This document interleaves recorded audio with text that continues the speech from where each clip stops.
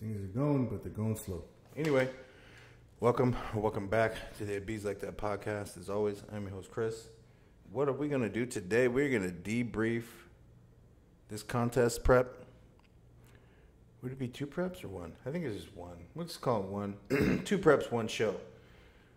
Don't even go there. So, to summarize it, well, let me take it back really quick. Let me just say some things really quick before I get too deep off into this. And you've heard me talk about this before. Last year, prepping for the 1 show was a bit of a shit show. I'll just keep it a buck with you. A lot more anxiety, like it was the first prep, so that had a lot to do with it. High levels of anxiety, real worry about I'm not going to be prepared. A bit of communication breakdown, I think, between that coach and I. And it could have just been, who knows, personality differences, I don't know, whatever. But the difference between last year's prep and this prep, that's one of them. The other difference is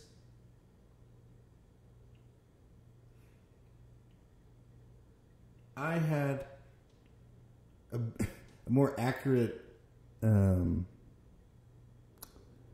idea in my head of what to expect, right? Because last year, like, I had no idea what to expect, and I wasn't getting a ton of guidance about any of the stuff that I would face or that I was dealing with. It was just kind of like, hey, yeah, man, that's just par for the course. Yeah, don't worry about it. Just do this, do that.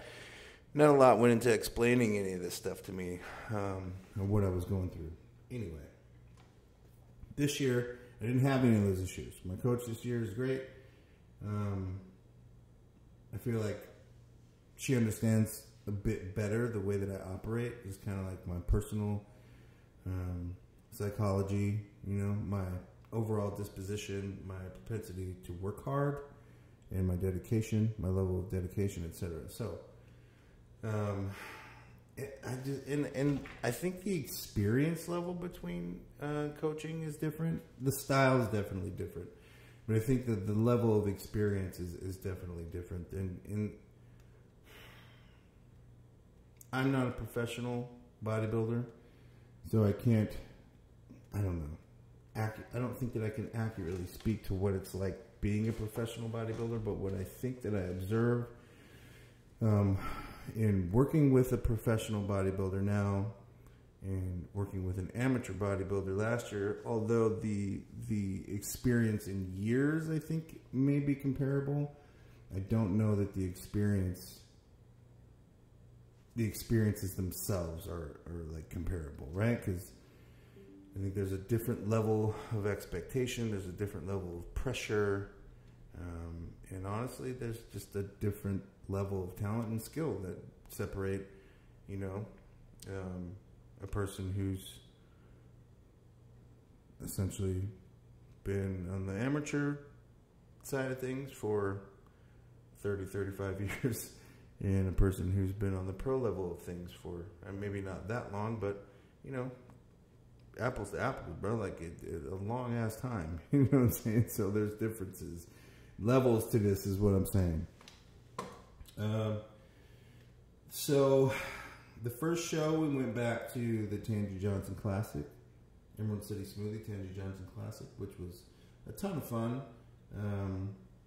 It was not as nerve-wracking as last year, because the venue is the same.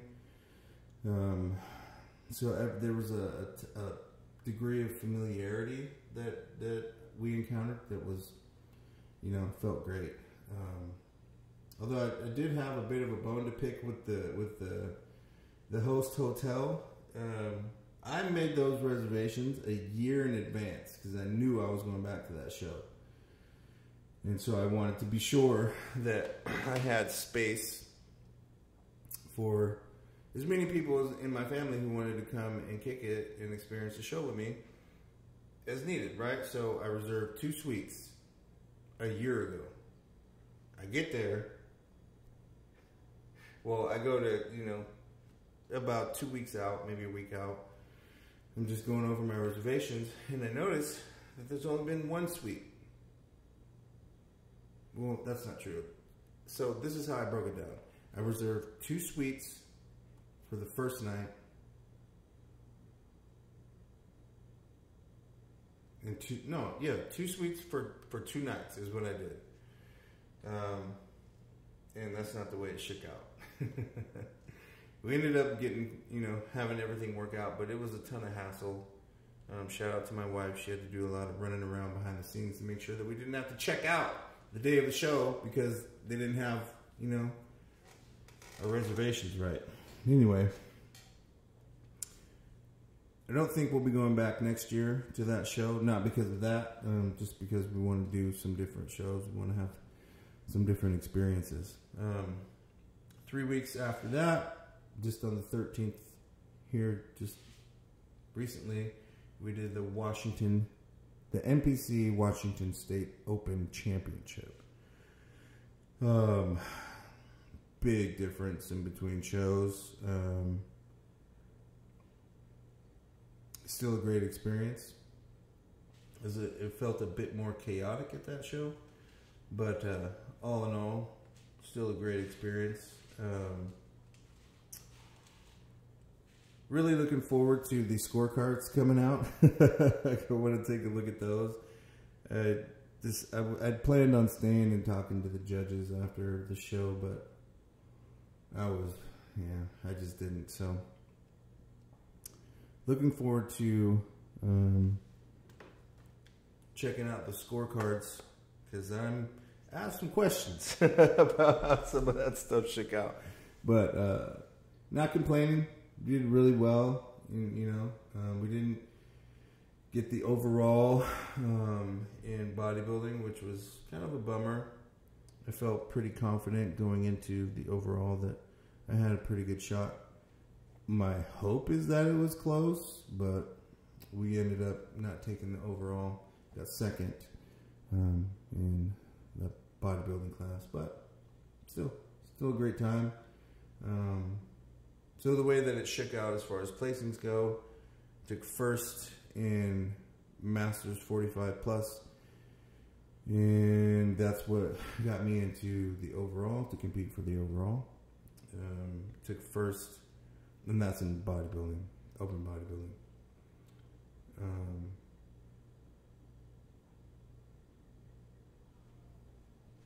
Took first in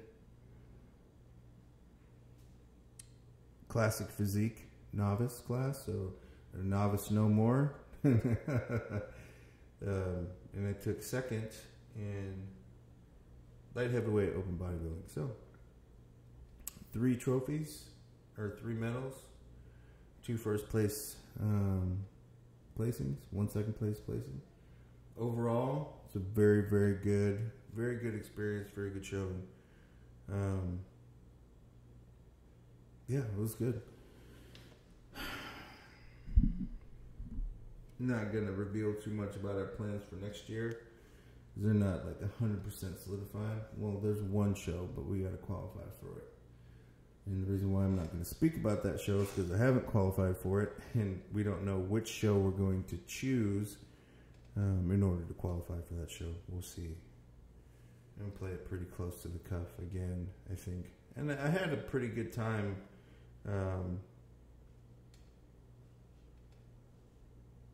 I don't want to say secretive, but being, a bit more reserved with the progress pics and just talking about prep and this year's competitive season overall leading up to it.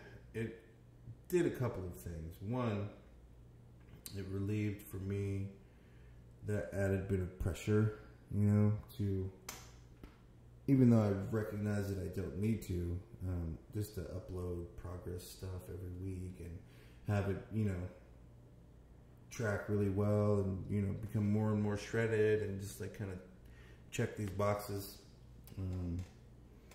That was a relief. And also, and this is the funny part because it didn't work.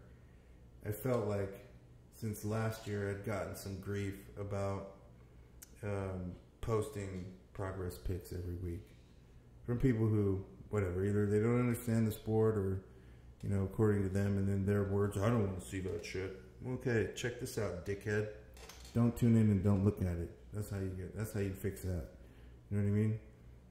You don't know me, you don't know my life, you see what I put on social media, and if you don't like what I put on social media, the craziest part about that is you ain't got to look at it. But you do, and you get weird about it. And you blame me for it. Anyway, I felt like being more reserved with the progress pics and stuff like that this year, that would curb some of that, but it didn't. I ended up putting up some show pics, some results, and people that I don't even talk to. This is the crazy part. Like, I have no communication, no relationship to speak of whatsoever. We're just connected in other ways. Just have an opinion about stuff, and that's just, it's really unfortunate that people can have a negative view of something that they don't understand, especially as like adults and people who, you know, are, you know, I guess successful. You know, you'd think that they would understand the competitive nature of the sport, you know, and at least be able to intuit on a fundamental level, you know, the dedication and passion and hard work that goes into it. But it didn't shake out that way. And it's okay. It's fine. You know, there's a remedy to dealing with attitudes and opinions like that. You just cut them out. Right? Cut them out. Prune them out your life. Don't give them access. So that's what we do. And we move on. And we focus on the goal, keeping them right out in front of us.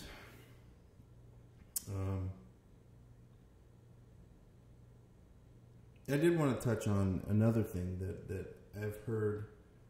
I heard last year and I heard a bit this year. And I'm sure that I've addressed it on social media. And in other videos, perhaps. But the thing about making it look easy, I can't think of a lot of things. Like, that's ridiculous. Nothing is easy. Y'all see snapshots, and you should be able to determine on your own, right? Like, how do all these things happen? Am I just like no, I'm not naturally ripped. I'm not naturally muscular. I'm not one of those people. Those people exist. I'm not one of them. I get up and do the fucking work every single day. And like that, I apologize, you know, if that is like edging close towards like sounding like hustle porn or anything like that stuff, but I'm just telling y'all the truth and keeping it real. Nothing comes to a sleeper but a dream, right? And any of those dreams are going to be 100% deferred if you don't get up and put into action any kind of plan whatsoever and step forward toward an opportunity or things that you want to do. And whether or not, like, and we all understand that just because we do that and we put forth this effort and that we engage in these activities, that's no guarantee of a positive outcome. There's no guarantee going into these shows that these judges are going to judge, like, you know, in my favor and see things the way that I do, or that, you know, the people around me see them. They're going to see them how they see them. And the fact remains that these people, you know, it's a subjective thing, right? So you go into it understanding that you could lose, right? At least as a practical matter when it comes to the contest. But I do believe, like I posted the other day, like if you have a good heart and your intentions are pure and you do things like this, like bodybuilding for the right reasons, like I don't have any idea that I'll ever make any money at it, spend a lot of money on it, but whatever, it adds value to my life and I have a great time. And it's so much fun, you know, to challenge myself and, you know, all the stuff that makes it really, really tough to be a loser, right? Because I showed up every day I do the work, and then I show up on show day and I step out there under those lights in front of a panel of people that I don't know. Well, I recognize because I've seen them a couple times before now. But then there's an audience there, and I'm wearing these little tiny trunks, and I'm completely exposed, and there's no hiding what I did or didn't do. Right? It's really, really tough. Like, there is an art to bodybuilding. You'll hear people say that, you know, one of the harder skills to master is hiding your flaws. But there's some stuff that you just cannot hide. Like, if you're not conditioned, there's no way, there's no posing routine that's going to hide the fact that you didn't show up in shape, right? Like, you just didn't show up in shape, and it's just, you know, whatever. And there's deeper meaning. Like, yeah, man, it feels great to be affirmed and like have your hard work recognized, and, you know, get that first place medal against two other dudes that it was clear that they put in the work too, and they worked really, really hard. I just was fortunate enough that what I presented closer to whatever the standard is to take first place, right? So that doesn't mean that second place is a moral or personal failing. You know, because you never know what's taking place during a person's process to get them there. What you can be sure of is that they're standing there willing to participate still. Whether or not they believe that they've done enough, or they believe, or they know in their heart that they haven't, they're still there. So it's odd to me to sit in judgment of something that you yourself aren't willing to do. Just you can't say that the difference there is that you don't have an interest in it.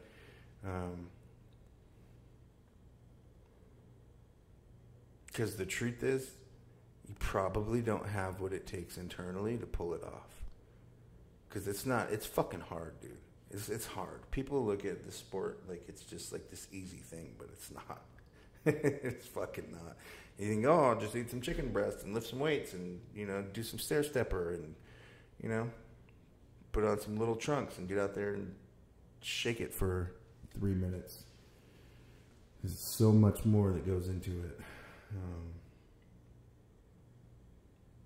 The psychology of navigating all the self-doubt, like, because it creeps in. For me, starting in about, you know, 8 to 6 weeks out, like, just you can't shut it off, so you just have to continue to, like, this is where a really good coach is invaluable, right? Because they can kind of talk you down off the ledge. But you know, just you start hearing it in your head audibly, like, you're not going to be ready. This is, oh man, this ain't for me. This is fucking terrible. This sucks. And like, you're depleted and flat, and, you know, your energy is low, and, you know, you're not strong, and, you know, you're just not sleeping very well. That's another part that a lot of people don't talk about. Towards the end of prep, when you're getting closer to the show, your sleep is not that good. Like, mine was really good, like, in compared to last year, pound for pound, like, well, hour to hour, compared to last year. My sleep during this prep was fucking phenomenal. Like, last year was fucking terrible, dude. The last, like, 4 weeks, I was averaging maybe 3 to 4 hours a night, if that. Like, I was going to bed at 6, you know, and then I'm waking up every hour, hungry, or going to the bathroom, or, you know, what. It was horrible experience. This year I didn't go through a lot of that. I did have some sleep disturbances towards the end, towards the end of prep for this final show on the 13th, but leading into the Tangi Johnson, the TJC, I had 0 sleep disturbances. I slept like a baby. And even like the night of the show, that was probably the worst sleep that I got, but I was also just, you know, Viking fat off junk food and just like gaseous and, you know, crampy and bloated and uncomfortable and hot, and you know, just because I pigged out. But the next day after that, like a baby, slept like a baby. And you know, that Monday we were right back on plan and came into the Washington State Open drier, harder, and leaner. But for that show, towards the end of that prep, I noticed like it was the fatigue was building for sure, and I was ready to compete and get this season over with, and we did, and it was a success. I'm extremely happy with the outcome. Learned a lot, as I did last year, but learned a lot, even more this year, and really excited for next year. Really excited for next year. Because the one thing that I did notice in the pictures is my glutes weren't as conditioned as they could have been. There are reasons for that I don't need to go into, but I think that I just made some choices later in prep that I won't make next year, and that'll be fine. Not that the glutes were there, it's just I did some things, you know, later in prep that just I wasn't able to bring them out. So next year they will be present and accounted for. And I'm super stoked about the trunks that I got. I'm gonna just roll with them. I'm gonna roll them into next year because I feel like they fit really well this year. And next year I'll be bigger, but I'll be better conditioned, and the fit of those trunks would be even slicker. So, you know, I just like the way that they flowed, whatever. They were great. Shout out to the KH Customs. I think I got them.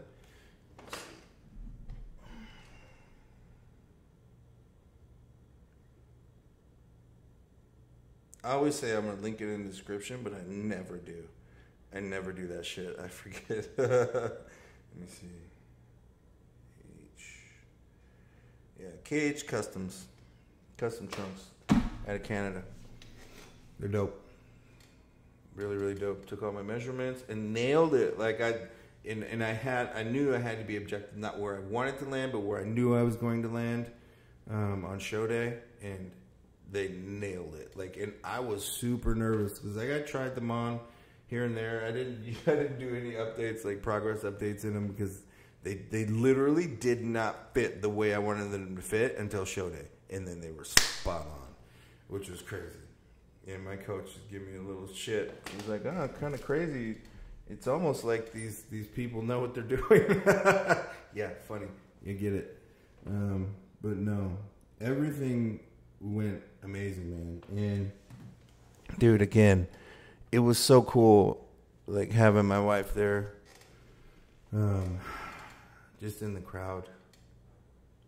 She didn't come backstage for the show, which is good because she had a couple of my babies out in the crowd. So that was awesome for me to have my wife, my best friend, and then a couple of my babies, my daughters, out in the crowd getting to see Daddy do his thing. My 3-year-old, she's like, you could hear in one of the videos, "That's my daddy. That's my daddy." This is cool, man. That's probably one of having my girls and my wife out there. I mean, the medals feel great. Don't get me wrong, but that I think is one of the biggest rewards, and being able to show up and deliver for my coach too. You know, because I'll just say this. I got a lot of respect for my coach, man. She, I just say that. I got a lot of respect for her. She showed up. She definitely showed up.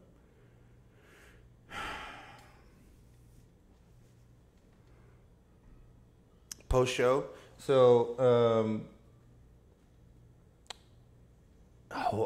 dude. Last couple of days, I've been holding on the water. Dude, it's crazy. So I waited, 196.5, 197, 196.5 on show day. Or no, not show day. night before. And then on show day, no, 197. Yeah, at weigh-in. And then on show day, continued to get drier. And I showed up 196. Last year, stage weight was 178. This year's stage weight 196, 197. Come on, play with me, boy. Don't play with me. Come on, talk about progress. Let's talk about progress. And that was hard, man. Like I said, I made, and this is on me, my coaching guidance was on point, 100% everything, and I followed it. And it's just like, just one thing I made a mistake, and I had a soft butt. I had a soft butt, but it's all good. If that's the only thing like that I feel like I screwed up on, then I'm okay. I feel like otherwise we brought great balance and great conditioning, and overall the package was dope. And I'm fucking excited for next year, son. It's gonna be wackadoodle. It's gonna be wackadoodle. It's gonna be crazy. You just think about. Now, I don't know that I expect to make another jump like I did from stage to stage, from 170, because I was crazily over dieted last year, for sure. So I think what happened is I just kind of rebounded and put on the muscle that I'd lost in prep going into last year. So I probably should have landed about where I landed last year, this year, right? So I don't have any like crazy expectations for next year. If I could do 5, 6, 7 pounds, you know, weigh in heavyweight, the low end heavyweight, I'm cool with that. I'll look really small compared to those monsters, dude. There's a couple of dudes. And I mean, that class was for them for sure. Like, I mean, there's a strategy to picking shows to qualify. And those dudes look crazy. I'm so like, because I could have, and I wouldn't have had the conditioning, but I could have hit like heavyweight. Maybe not, but I would have been really small. Like, I would have looked anorexic compared to these dudes. They were massive. They were massive. I'm backstage just looking at them, because like, you don't see dudes that big like in everyday life. You just don't. Like, you see guys that look like me all the time. But dudes that are like 230, 220, and I'm talking about like muscle. Not 230 of like, oh, I got 14 pounds of water, 18 pounds of fat. No, these dudes were dry, hard, just mass monsters, just big old boys. And I'm back there, it's like, I'm not trying to be a dick, right? But you look at this, it's impressive, bro. Like, it's impressive, man. When I was in Pierce County, I worked at the old Flex gym down there at G Standard, and Gabe Moen owned and ran that gym, and I got to meet Stan Efferding. He's a big dude. Michael Hearn, he's a big dude. But these dudes look tiny compared to Gabe, and like he brought in a couple of other dudes who were sponsored by Mutant back then. What the dude? When you see dudes that are like 300 pounds, even in the off season, 310, 315 pounds, and they're like, even if they're like 6 foot, like that's still massive. These dudes are huge, bro. Like, you just don't see dudes that big just rolling around, at LA Fitness or Anytime Fitness. You just don't see it. And the other part too, which kind of bums me out, is more and more people gravitate, and I think this is great because it opens up the sport, gets more eyes on it. Makes it more accessible, brings in more money, you can, keep it rolling. But just like traditional, like open bodybuilding, at least in the last 3 shows that I've been in, the like open bodybuilding classes have been pretty shallow. Like, it really sucks. Like men's physique and the classic physique are pretty stacked, and like the women's classes, wellness and bikini and shit, they're just stacked. But as far as like bodybuilding goes, not a ton of people doing like just like straight. And my coach and I talked about this, and she's like, she had a good point. She's like, this bodybuilding is hard. It's not easy. Like, and not saying that like classic is easy, or I don't know a lot about men's physique, but none of it's easy. You know, if we're going to go with the standard definition of what makes something easy. But bodybuilding is fucking hard. It's hard because a lot of people can get shredded from the front. But if they ever do get shredded from the back, I mean the glutes, hamstrings, your back, low back, all that stuff, that's harder if it ever happens, right? Because that just takes you to another level of dedication that, like, dude, if you just won't know what the fuck I'm talking about unless you experience it. Competitors, like other athletes, they might know. Wrestlers will definitely know, because I was just talking to one of the other dudes backstage, and he was a wrestler, and I did a little bit myself. And my brother, he's a wrestling coach, but he wrestled for 21 years, something like that. But there's not another sport in the world that requires as much mental and internal fortitude as wrestling, especially when you're training to get in condition and making weight. Nothing else comes close. I've done MMA, I've done Muay Thai, bodybuilding, nothing comes close. Wrestlers are just different, so they get it. So I think, like, talking to a wrestler, like, they would understand is what the point of that rant was. But man, this thing that we do is just so much fun, because it's like sculpture, right? And then that's not a new idea that I just came up with, but it makes a ton of sense in my mind, right? Like, you get this feedback, either from the judges or your coach, about where you want to make additions. So you do these moves and you eat this food and you rest, and you add more here, or you add more here, or you add just a little bit here, a little bit here, a little bit here, a little bit here, and then when you're stripping all the fat and the water away, and things start to reveal, and you're like, wow, that did work. Because you don't see it. Like, a lot of it, there are other ways that we measure progress, but you don't see a lot of that finer detail until, you strip pretty much all that fat away and water away. And then it comes out. Then like, yeah, we're on the money with this one. We did it. Someone asked me, like, does it bother me that I started competing so late? No. I mean, I have had thoughts like, damn, what would have happened if I would have started doing this in my 20s? I don't know. No idea. What would have happened? Who knows? I could have got hurt. You don't know. I don't waste a lot of time, in that headspace. I know that, yeah, I'm 46 and I'm having a blast. I don't expect it. I don't do, and this is corny for me to say, but I'll say it like this. I didn't start competing with an idea that this was going to turn lucrative, and that I was going to make a living, or that I was going to parlay it into training people or any of that stuff. So I'll tell you what.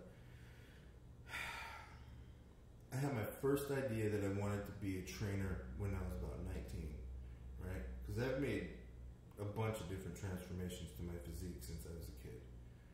And I had my first idea that I wanted to be a trainer when I was 19. But I picked up pretty quickly that this is a special thing, especially the relationship between a trainer and someone who's looking to improve their level of fitness.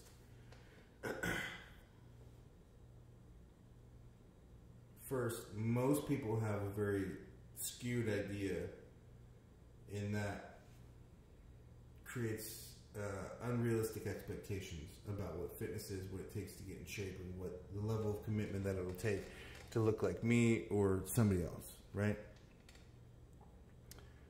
They don't understand that losing weight is different than losing fat, and that just to see the scale move, and this is going to be an oversimplification, but just to see the scale move is a poor metric to gauge whether or not you're making progress. I know that sounds fucked up, but it's true, because what you're going to do is if you don't have the right things in place, if you've not built muscle, and if you're not working to actively retain muscle, what you're going to do is you're just going to lose weight overall, and more of that is going to be muscle than you want to be, and you're going to end up with a smaller version of the body that you have right now, and you're going to maintain that level of dissatisfaction in your look, and settle for just losing weight, right? Which is not what anybody wants. When I was talking to my son yesterday, because he's in the gym with me now, and I'm stoked on that.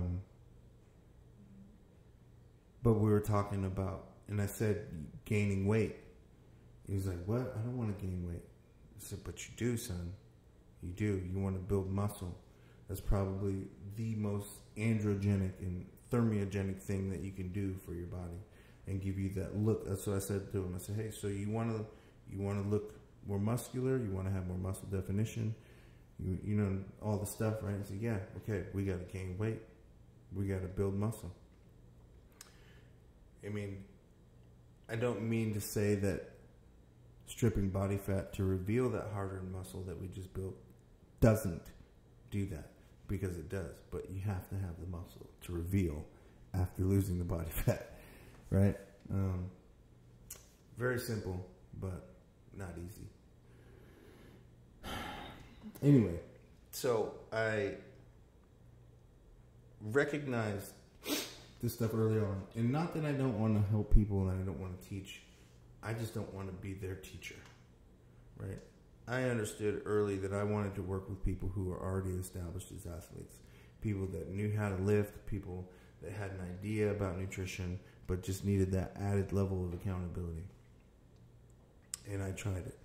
I tried being a trainer. I did, I've done workshops, and, I've helped people, lose body fat and, get into better shape, and taught them better habits. But ultimately I made a decision to step away from that form of service, directly anyway, for one reason. I'll tell you what that is. I don't want to create a dynamic, because I understand my personality, and I don't want to create a dynamic where I'm frustrated because I know you're bullshitting me, and you're not listening to the instruction that I'm giving you, you're not eating the food, you're not moving the way you're supposed to, you're not resting the way you're supposed to. Because if you were, we would see things that would give us clues or cues. Not that everyone responds in the exact same way or same fashion, but we know what to look for to understand that, okay, these things are in place, and maybe a little less of this, maybe a little more of that, right? But we're trending in a direction that we know that things are working. If that's not happening, something's off. And most of the time, in my experience, most of the time, it isn't that your hormones are wacky. It isn't any of the other things that we blame it on. It's just, it really just boils down to food. What I've seen in my personal life and working with others, it's always, the food part is the hardest, right? Because what I think I observe in people is they have more of a desire, based on their experience to this point with food, to be entertained by food and to have fun with food, rather than to sacrifice a bit of that entertainment and fun for purpose, right?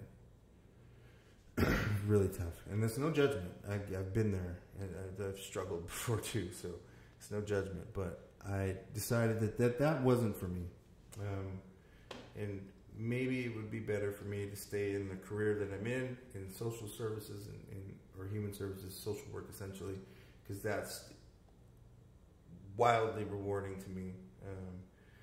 And, leave personal training to, the people who are better at it, who get less frustrated with people. And, and I can live the advice, right? I can live the demonstration. And if you can glean from that, any tips or tricks, cool.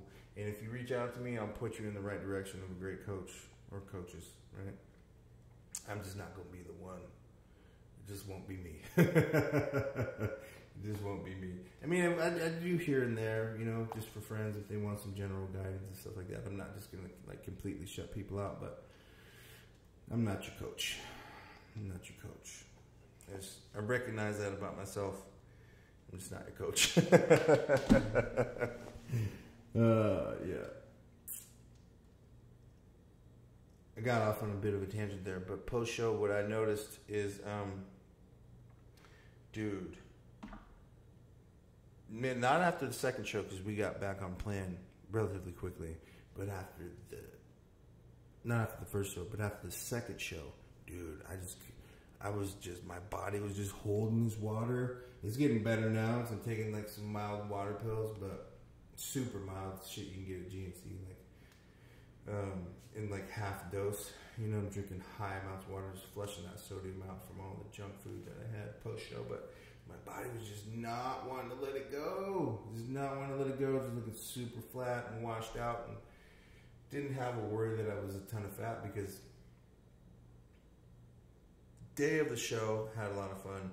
Day after the show still had some fun with food, but the actual food volume wasn't crazy high, right? Like it did a bunch of snacking, like nibbling and stuff like that, but I just didn't go hog wild on donuts, candy, pizza, and burgers, any of that shit. Like I had a couple of milkshakes and some coffee and, like I say, some little snacks and shit. But the water was just—it's starting to come off now,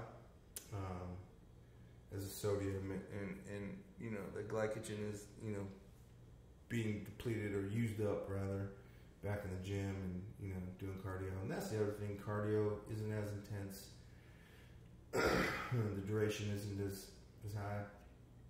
Food's a bit higher, because post-show you do want to get a bit more body fat back on you as quickly to regulate sleep and hormone levels. But actually, I haven't had a big problem with that. But anyway, that I think has been like the only other difference between this year and last year is like after the second show, the water just really stuck to me, and it's coming off now pretty easily. But taking it easy, just kind of like active in the gym, but we're not going crazy. Giving my body a chance to reacclimate to training and higher food volume and all of the stuff. And you want that runway to be as long as possible. Don't want to drive fat up too far or too high. Coach has got a reverse coming in soon, so I've just been cleaning it up, and just actively recovering in the meantime. But yeah, anyway, that's about it for that. I will touch base again. Let you guys know how things are going. But yeah, if you didn't do it on the way in, do it on the way out. Hit that like, subscribe, post notification bell so you can stay up to date on all the cool shit we talk about here in the Bees Like That podcast. But I'm gonna go because I gotta pee. Peace, y'all.